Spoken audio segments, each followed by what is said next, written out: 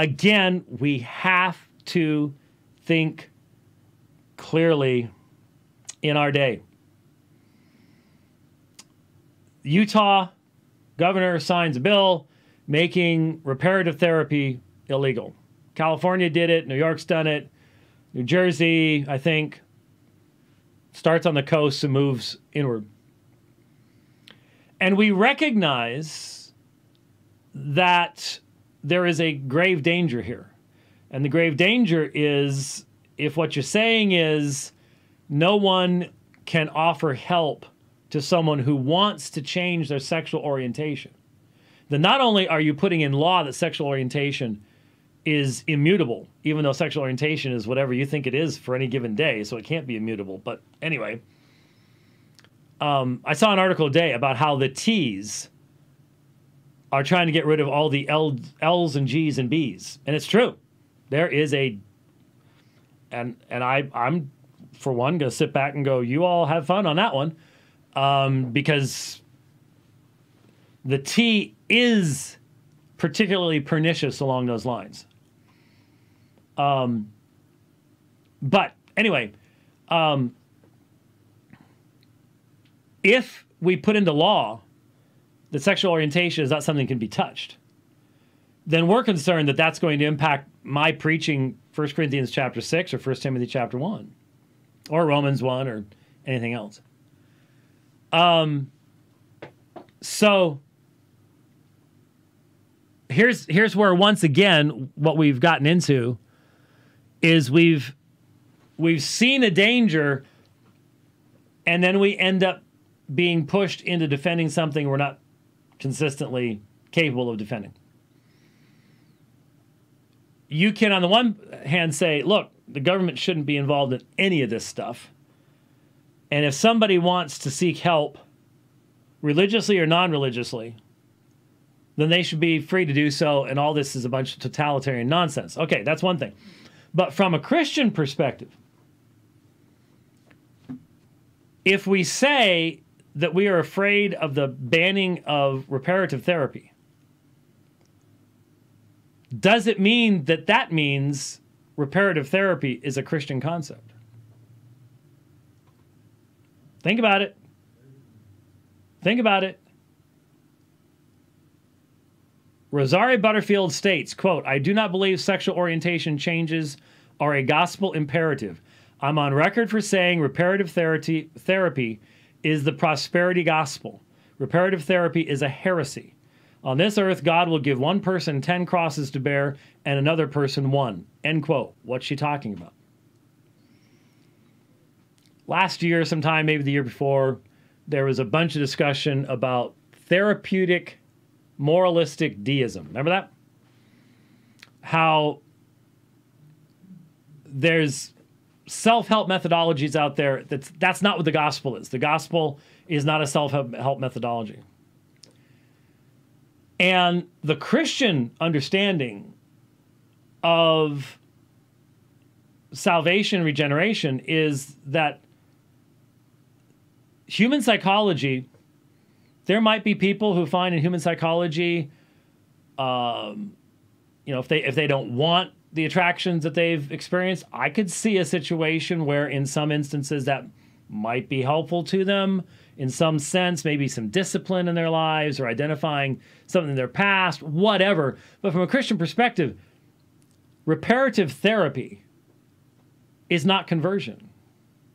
And you can't change a heart outside of conversion. So we have no business defending secular, psychiatric, psychological reparative therapy any more than we would any other kind of psychological paradigm that does not deal with the heart, that does not deal with the need for regeneration. But once again, what happens is we see the danger in banning that in connection to our own proclamation, and therefore we defend that rather than our own proclamation and think that that makes it somehow a good thing. And what Rosaria is saying is that's the prosperity gospel. That's saying that God has promised that you're going to be healthy, wealthy, and wise as soon as you get converted. So, when the gospel's turned into reparative therapy, the idea is get saved and all your problems are going to go away. You're not going to have any desires for whatever your problems are any longer. Just come to Jesus and everything's going to be good.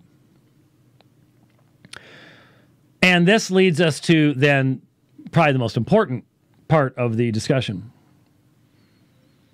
And that is, we know of people, the media doesn't want to talk about them, but there are people who can testify and then have 20 years of Christian experience afterwards that also testifies to the fact that upon repentance and faith, a fundamental change in desires took place in their lives. So there have been people who have been saved and never touched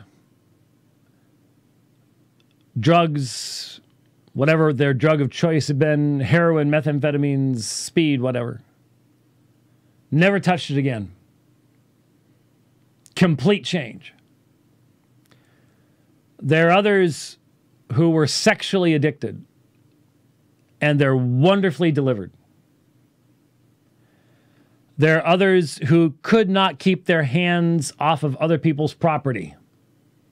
They would steal all the time. And they haven't touched anything since their conversion. We know that that happens. We know that can happen. And that's a wonderful thing.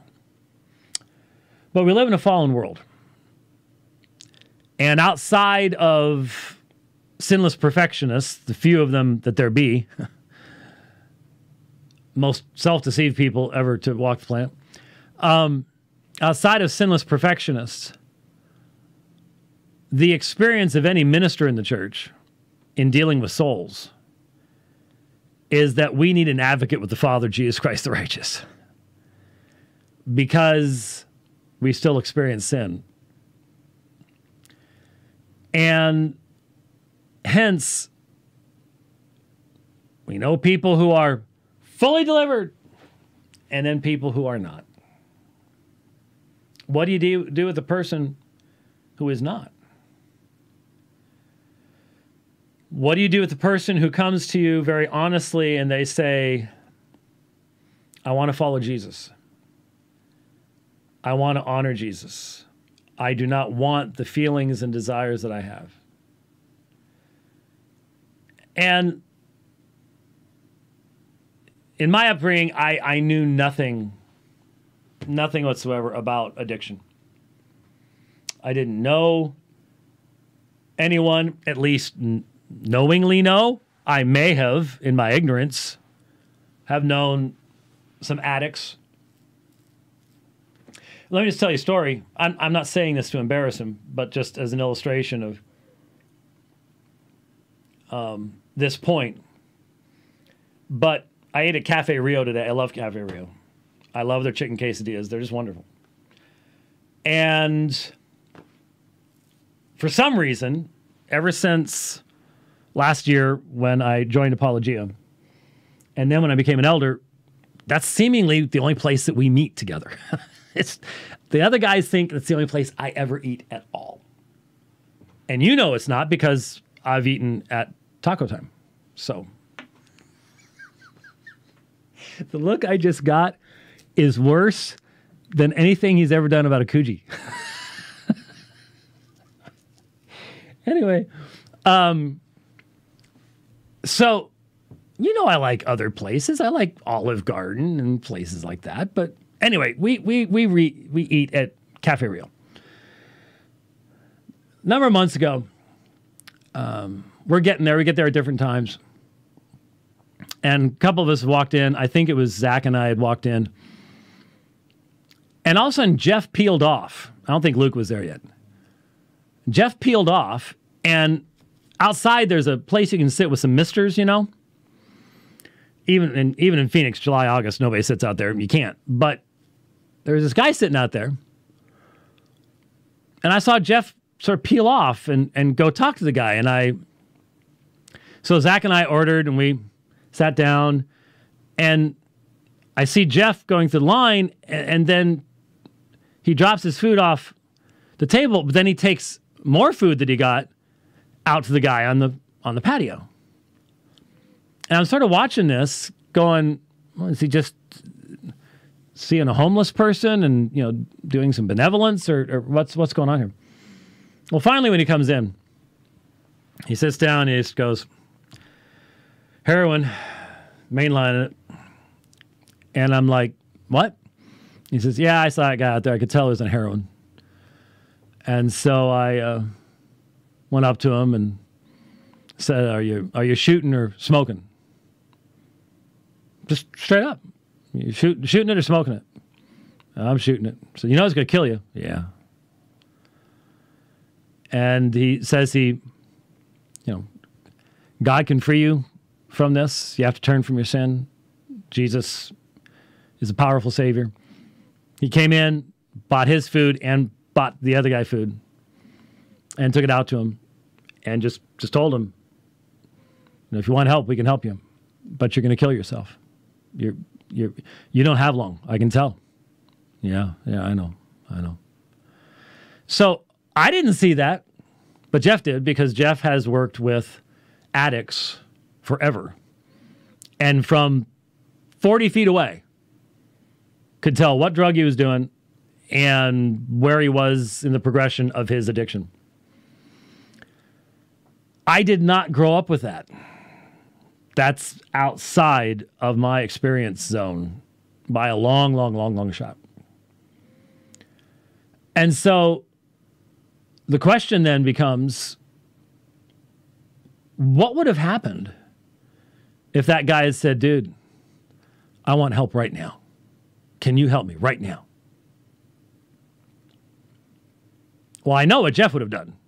And we wouldn't have had a meeting that day. We would have been taking this guy and getting him the help that he needed, and then staying in contact with him and visiting him and getting him involved with the church and everything else. That's how we do things.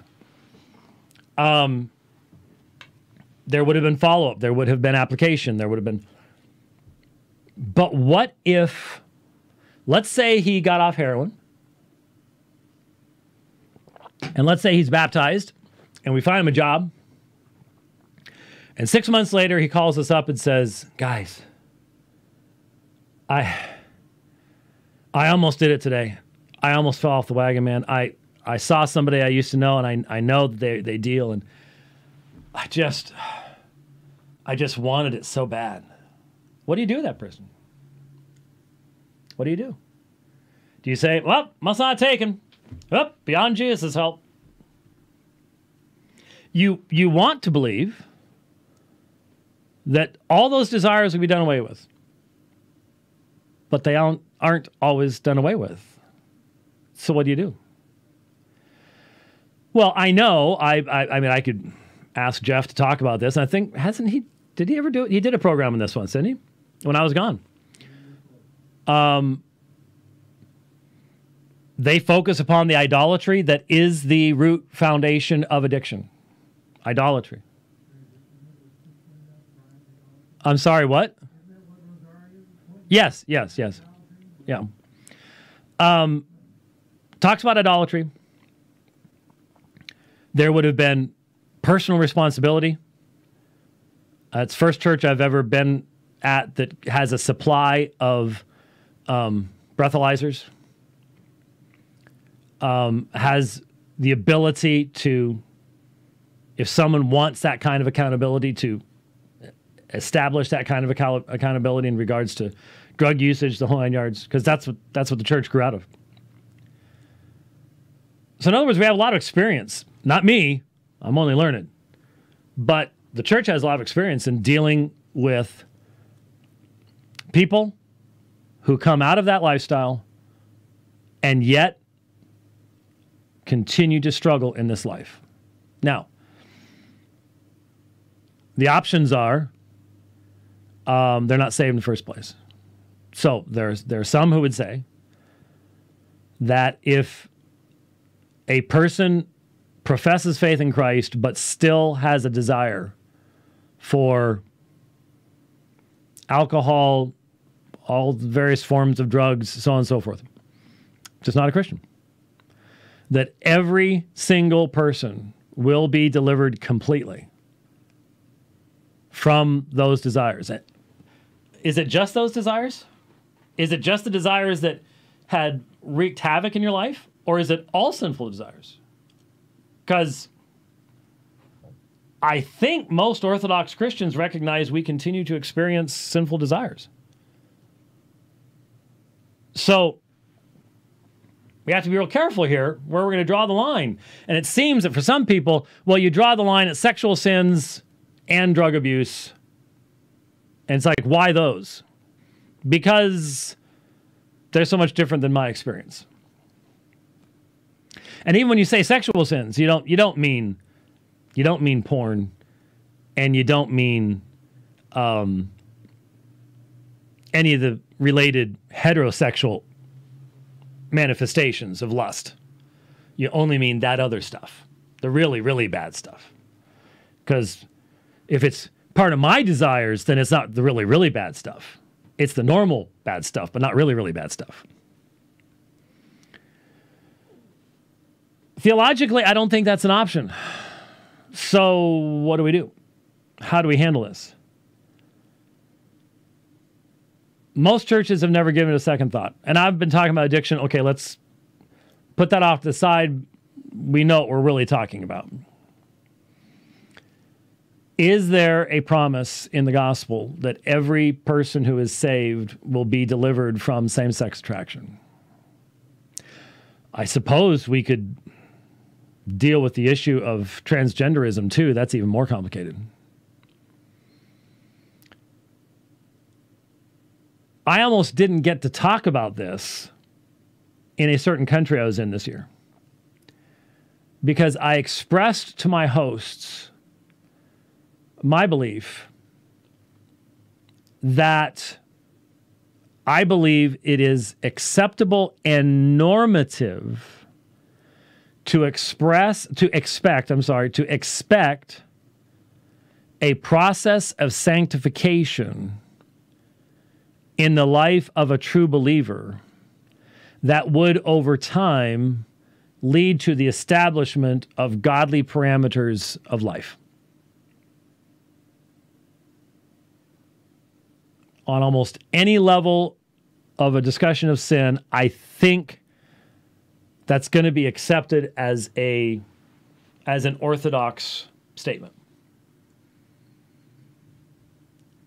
What then does that mean in regards to a person who experiences same-sex attraction? What I'm saying is, I think it is normative. I'm using that term purposefully. To expect over time a growth in holiness that would indicate a commensurate decrease in desires that are directly against the heart of God. As I grow in my love for God, I decrease in my love for the things of the world. Whatever your addiction or attraction or desire might be, as I grow in holiness, that moves me farther away from unholiness, ungodliness. Does that process move at the same speed for everyone? No. That's not my experience in ministry. I don't think it's anybody else's experience in ministry that we can all just track it. Oh, he's at month 3. He's at month 6. No. Is it a progress that is over time and can experience ups and downs? Yeah. What do you do with the person who 10 years in still says, I'm still struggling with this? I would especially want to know, what kind of true progress is being made in a growing love for God's truth? And does the person possess knowledge of what it is God calls, for example, a man to be? Or a woman to be? And in light of that growing understanding of the goodness of those things, has that resulted in a diminishment of a desire for that which you know is disordered? You know is disordered. So when Rosaria and others say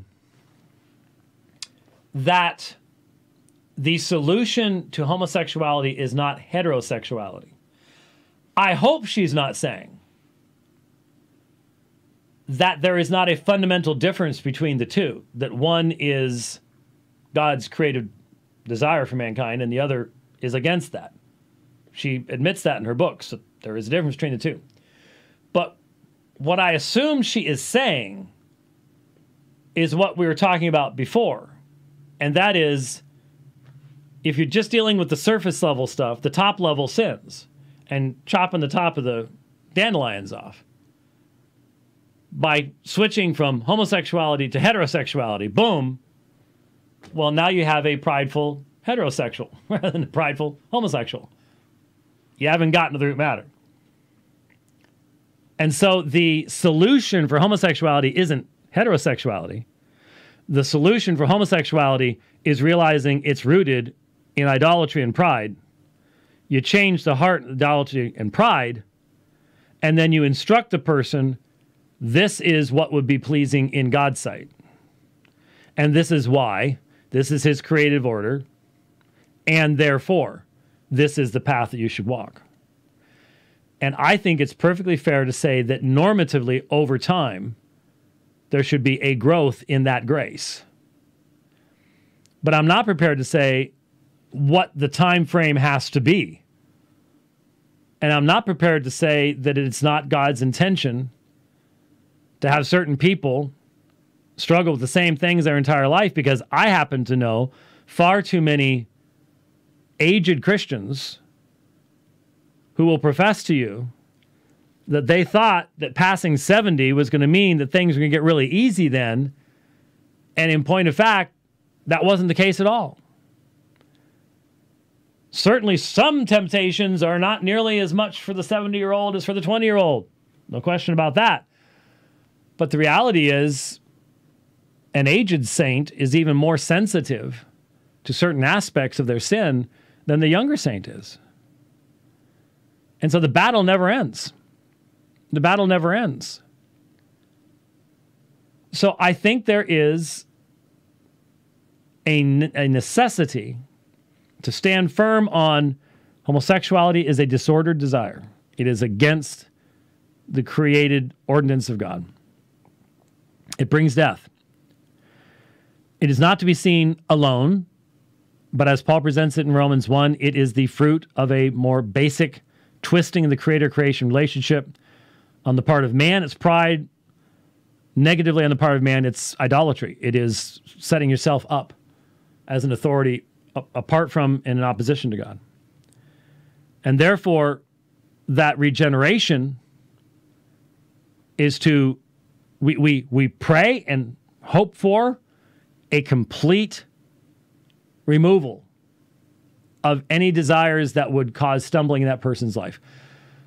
That's not normally what happens, and so the normative experience is a process of sanctification, application of God's truth over time, and growth in holiness that should result in the diminishment of the power of those desires and a growth in the opposite desires for godliness that would counterbalance those things.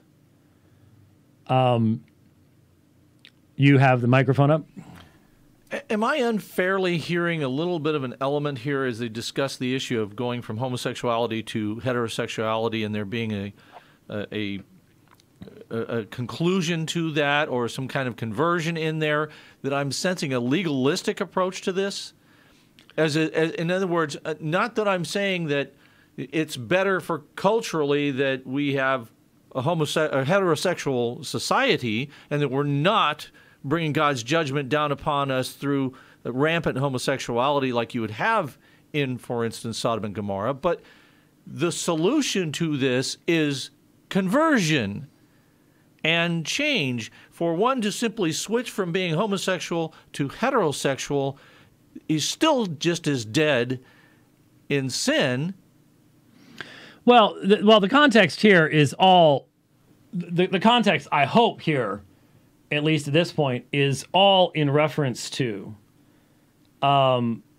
Christian conversion. So we're not talking about for society or any of that. The issue is when a person is converted and they become a member of the church, what is the appropriate expectation that we should have in regards to that person's attitude towards sinful actions that they were accustomed to or attracted to in the pre-conversion situation. Right, but I'm just hearing a little bit of that moral reformation appeal, and that doesn't change. Well, right, yeah, the person. I wouldn't call that legalism in the sense, I mean, moral reformation, yeah,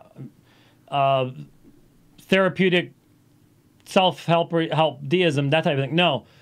What I think, I'm going with the best scenario here. The best scenario is that the discussion is, are you actually saying that God cannot change a person? And I don't believe that either myself or Rosario are saying that. I think that what some people will say is God promises always, because 1 Corinthians 6:9 says, such were some of you. Right. Does that mean that, and looking at that text, and let me do this to finish up the program. Okay. And we can go over here. So, would we be right to look at 1 Corinthians chapter 6 in the following fashion? Or do you not know that the unrighteous will not inherit the kingdom of God? Do not be deceived. Neither fornicators, nor idolaters, nor adulterers, nor homosexuals, using the ESV rendering. This says effeminate, nor homosexuals, but it's the malakoi, darasanakoitai, nor thieves, nor the covetous, nor drunkards, nor revilers, nor swindlers will inherit the kingdom of God. Such were some of you, but you were washed, you were sanctified, you were justified in the name of the Lord Jesus Christ and the Spirit of our God. So, you have the assertion, such were some of you. So let's leave the homosexual issue off to the side for just a moment. Let's use covetous. Covetous. Before your conversion, you have a constant unhappiness and desire for the possessions of others. No contentment. God has cheated me. Look at that car that other guy has. I had some guy in a Camaro coming down Bethany home today. And it's the Camaro that has the blue and orange LEDs in the headlight. So during the day, it looks like it's looking at you and it wants to eat you. He was trying to run me off the road, so it sort of did feel that way too. But you might be the kind of person who goes, why does that guy have that? And I need that. I want that. God owes that to me. Covetousness. So, according to 1 Corinthians 6:11, you once were covetous, but you were washed, you were sanctified, you were justified in the name of Lord Jesus Christ, the Spirit of our God. Does that mean sinless perfectionism? Does that mean we will not experience coveting in our lives as believers? Thievery, drunkenness, revilers. Revilers, that's an interesting term.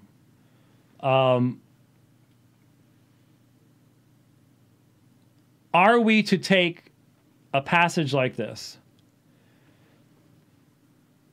and some people would say there really isn't that much of a difference between the pre-conversion and post-conversion person. I'm not saying that.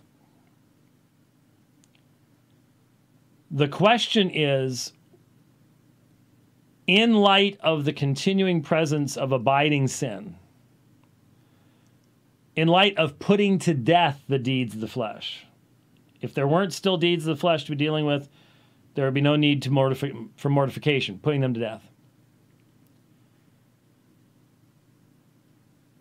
All these things are no longer to define us. They are not our identity. And therefore, and Rosaria has said this, there's no such thing as a gay Christian. And so the revoice people, the idea of this is a gift from God, all the rest of that kind of stuff, no. It is something to be rejected, that I will define myself in this fashion. No, no, and more no. But what if in your deepest, honest situation, you recognize you continue to deal with these desires? Then you mortify the flesh, you go to the body, you seek the body's assistance in holding you accountable. And what I think Rosaria is trying to say, and some others are trying to say, is that if we're going to do that, then there has to be the provision of some mechanism, because people just can't do this alone. In our families, we have mechanisms to help us in that way. But if you are a homosexual, you don't have a family to do that with, at least in the church. Necessarily, I mean, I suppose if your family's in the church, but that's an unusual situation. And so how does that flesh itself out? How do you... Her insistence is hospitality, being around other Christians, being held accountable, being encouraged. That's how she was brought to her position. The real problem is that this is a subject that requires a tremendous amount of sensitivity from the elders of a church and the ministers of a church, and hence is particularly liable to be used inappropriately. To take a extreme position and then use it as a weapon against others, rather than going, yeah, you know what, this is a really tough situation, and it's something that has not been discussed nearly as much as it should be, and we live in a day of great compromise where Scripture isn't seen as being sufficient to answer these questions any longer. All the rest of that kind of stuff. It certainly should not be a subject that is used to vilify someone else when all of us have a great deal of thought to be putting into exactly how pastorally to make application of these things.